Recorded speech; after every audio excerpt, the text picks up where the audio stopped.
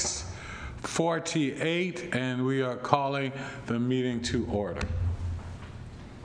I would like to start off with a pledge of the allegiance, if we would.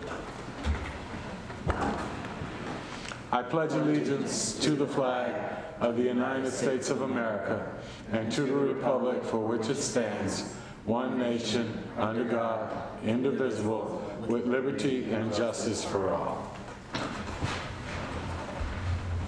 I would like to acknowledge that we have a quorum this evening. Great, Mr. Mayor. I'd like to move to adjournment and move to closed session.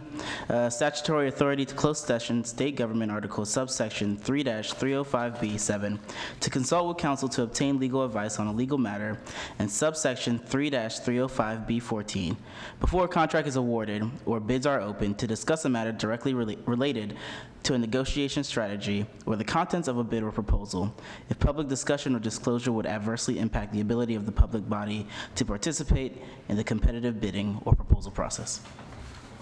I move the meeting is adjourned. I'm sorry. I move to adjourn.